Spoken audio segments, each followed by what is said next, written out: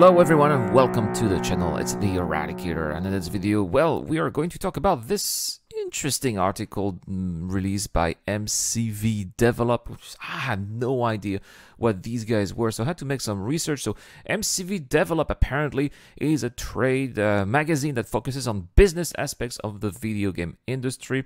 They've been around since 1998, and the total circulation 10,065. That is not a lot. I have no idea because I'm not a native English speaker, so I had to figure out here what does that mean. And here these are how many copies a particular publication distributed here. So 10,000. I mean, even since they started in 1998, and here they say 2009. So even in 10 years, 10,000 is really not a lot. Just to give you an idea, guys. About a decade ago, I had my own magazine that I published every 3 months with a partner, and we were printing 20,000 issues each trimester. And even with 20,000 issues, when we were asking for partnerships, commercial partnerships with advertisers, they were telling us that we were too small to work for them. So I don't understand what their business model is. But anyway, that being said, let's have a look at what they are saying. And this is Carl Jones here, which we don't see that often. Carl Jones is apparently the COO, Chief Operating Officer of Cloud Imperium Games. He is based in the UK, and this is what he says here. In October 10th, there will be a decade since Cloud Imperium Games will have started their campaign, and obviously, yada yada yada, 422 millions. We know that. Not much of a big news here, but some interesting tidbits of information that he says, especially the way that he foresees the future of Star Citizen, I think is very interesting, especially with the fact that they're opening a studio, they're expanding their studio, and the reasons for that.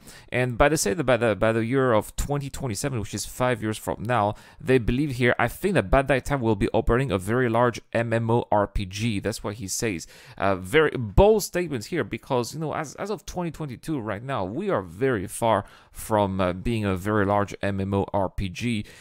We are still limited to 50 people per servers, and the servers are themselves all split. We do not have interaction with other people in different servers at the same time, because we are lacking the current technology right now. We don't have server meshing, which hopefully we're going to have a glimpse of it by the end of this year, but people are saying that we should expect that for next year. I guess time will tell, right?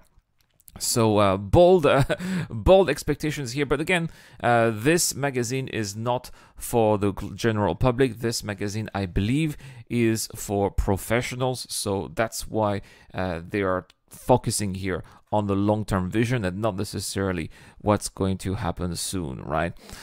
Here they give us further explanation of why they're opening new studio, including the fact that they want to have a larger capacity. They hired a lot of people during the pandemic when people were actually working from home, and the problem, of course, is that when you are working from home, when people have to work from home, studios don't need to have a large office because, well, by definition, people are from home. But now people are starting to come back from the work from home situation, from the whole work from home environment, and they realize that their current studio, especially the one in Willesmore near Manchester, is way overcrowded. Not everybody has a place, so it's quite cramped, and that's why they need to have these. They need to have more room and improved and larger studios, right? So what about Squadron 42? Well, we also have the confirmation that Chris Roberts is going. Well, we already knew that Chris Roberts was going back to the UK, but we have the confirmation that Chris Roberts is going back to the UK to finish Squadron 42 here. Again, according to Jones here, which is again the Chief Operating Officer of Cloud Imperium Games. He believes that Squadron 42 will still need a year or two. And again, based on what we've always heard from the staff at CIG, when they gave us estimations like that, it's always optimistic.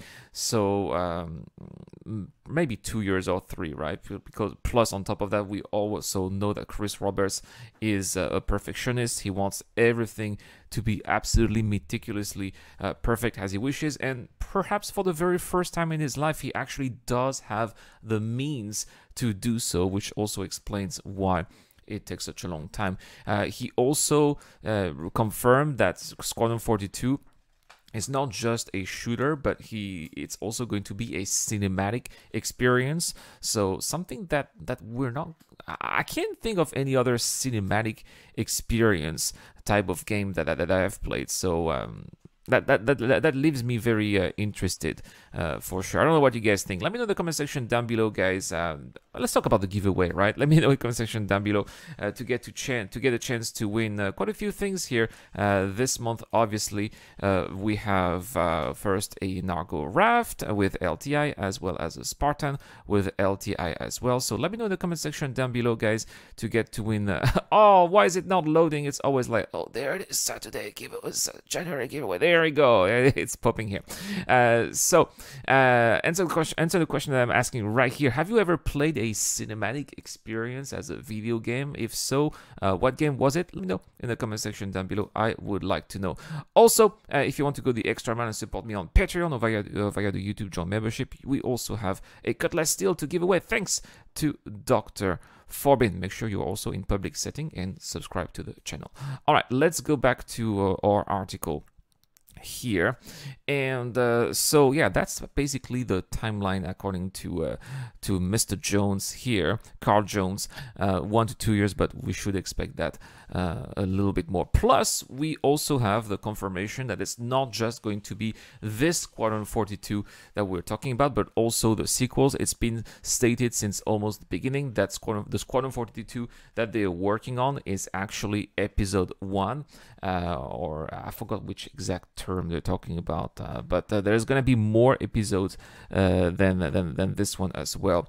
So it's not much of a surprise that they're saying this. But again, not everybody is following Star Citizen on a daily basis. Not everybody is following all the news that are having. So that's why I'm making this video, just to keep everybody up to date on what is going on here. So here they are confirming here that right now they do have studios all over the place, about 750 staff worldwide. So that is very impressive indeed. And this is just the beginning here. Carl Jones does explain that because they are not just making the game, but they are also publishing the game at the same time. They do not have a publisher. They are the publisher. Then they also have to hire a lot of people for the whole game as a service type of aspect, which normally developers don't do that. That's the publisher. That's the publisher that does take care of that. So that's why also they are going to have to expand, not just making the game, keeping on developing the game, but also maintaining the game and making sure that the game is an enjoyable service for everybody around the world. We've also had a very interesting piece of detail here regarding speaking of around the world and game making it as a service. We have, for the first time, I think I've never had any other, I can't remember any other statement from CIG telling us that on the long term we are finally going to have more regional servers. This is something that Carl Jones did talk about in the article, and I thought that I was really happy here because I live in Taiwan.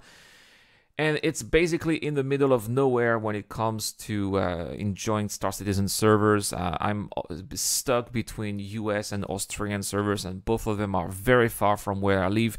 They did mention that they do have plans on the long term to have servers in Southeast Asia and maybe other regions as well. And that is fantastic because where I live, Usually the ping that I have is 200-ish, which is really, really bad, right? I'm experiencing a lot of desync, a lot of lag. Some people, when I when I play with other people online, when I stream, people are complaining about it, and it's really not my fault. It's just there are just no servers where I live, and I'm glad that they did. I'm glad that they did talk about it. Unfortunately, there was no mention of theaters of war, so I think that this was. I'm glad that we had a little bit of news regarding Squadron 42, obviously, but no mention regarding theaters of war, and I thought that this was quite unfortunate. Unfortunately, so there we have it, guys. Not that much news if you are following Star Citizen on a regular basis, but if you are not, that's an interesting article about the future of Star Citizen. They also confirmed that Star Citizen is not going to be a metaverse, right? They call it the verse, but it has nothing to do with the metaverse here. It's just going to be a very large MMO with a very large playable environment, but it's not going to be a recreation of real life, right? And obviously, no NFTs, we're not going to go towards that direction. So I think personally, that's kind of reassuring, right? Anyway, guys, that is all for this video. Thank you so much for watching. I'll put the link in the description down below if you want to read the article. Have a wonderful day. Thank you so much to Dr. Forbin again and Eric on. This is the Eradicator. I'll see you guys later. A huge shout out to everyone who's been helping me out on Patreon and via the YouTube Joint Membership program. Creating content on YouTube involves continuous circles of ups and downs, and it is when we are the lower parts of the curve that your help really motivates me to keep on going. Your contribution really does make a difference, which is why in return I try to give back by offering backers access to my private Discord channel, automatic access to exclusive giveaways, or answering your questions during the show. You can help me out with as little as $1 a month, and any help is greatly appreciated. Thank you very much for watching again. This is the Eradicator. I'll see you guys later.